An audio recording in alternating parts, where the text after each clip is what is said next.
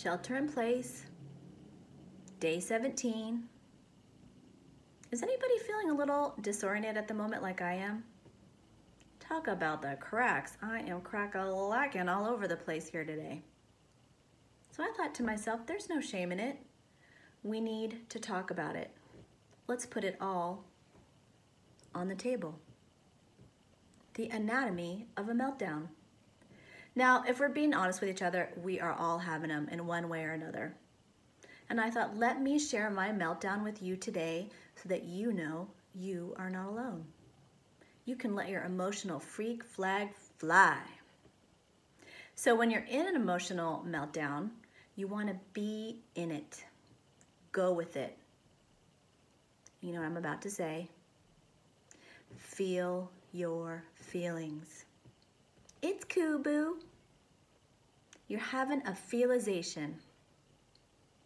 Now, when I first start having a meltdown, I like to move my body. Get the wiggles out. What we don't want is for that energy to stick on us. It's okay to have a meltdown, but if it becomes stuck and stagnant, that's when it's not good for us. So I need you to get into the driver's seat, and I need you to put those feelings in the passenger seat. It could be an emergency.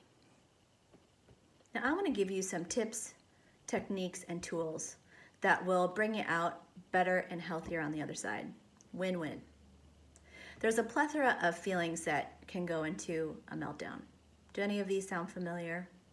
Grief, fear, uncertainty, confusion, frustration, anger, sadness.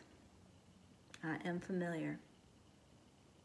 And the meltdown can manifest in a lot of different ways.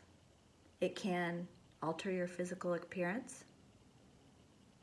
You might be crying uncontrollably, laughing inappropriately. You may be tired. You might just be being a crankopotamus. You might be acting out physically. And you may just have gas. And we've talked about that. So the important thing is not to harm yourself or others, and to wear clean underoos. This is a no shart zone. I don't want you to hold it in. You need to push it out.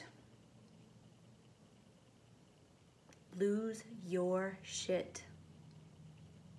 Let the poop hit the fan. Don't suppress that crap.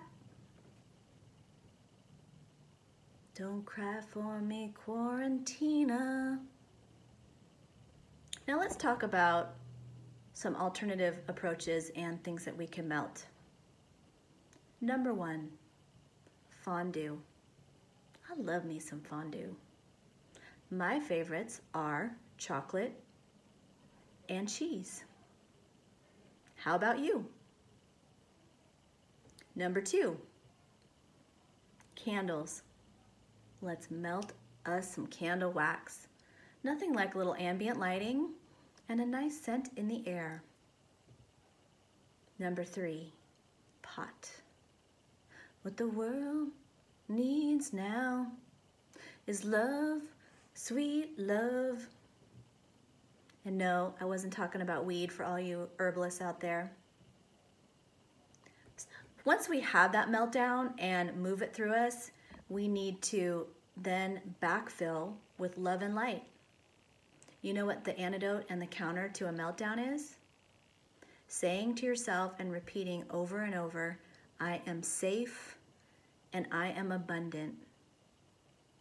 I am good enough, I am smart enough, and doggone it, somebody loves me. The greatest gift that you can give yourself or someone else that's having a meltdown is to hold space and to give grace. There's a lot of value in a healthy meltdown. It's good to let the steam off the top of the pot. We need to have a meltdown to cool down. As we know right now, if there's one thing that we can count on, it's change. And we need to be in the flow of the moment. Shift happens. But the sooner that we come to an acceptance of that, the better off we'll be. So I want you to tell me, what is your meltdown du jour? What do you do when things go sideways? So even if you're a hot mess, I want you to know that I am sending you a big, ooey gooey bunch of melting love.